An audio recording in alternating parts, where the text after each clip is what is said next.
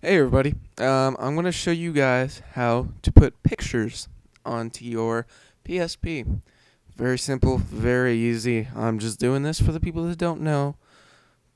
Alright, the first thing you're going to do is obviously pick out a picture from the internet or a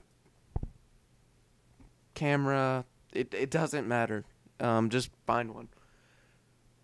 Most of the time it really doesn't matter what kind of picture that you put into your computer, whatever file type. Um, there's a bunch of different things you can do. I like to put screenshots for other games into mine for, I don't know, just for show or whatever. You can do a couple different things or things like this.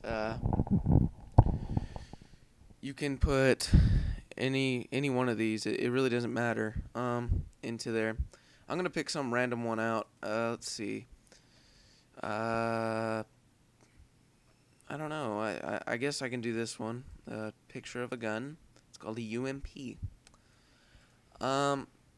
First you're gonna want to go to my computer.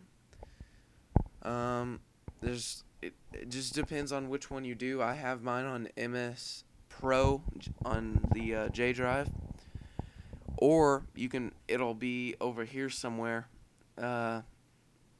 With it normally says J or G drive or something like that, but it kind of looks a little like this, a little bit different.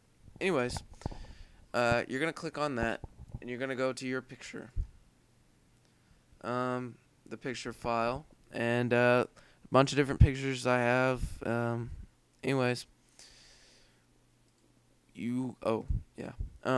go back to the front, take out your file, and put the picture in there.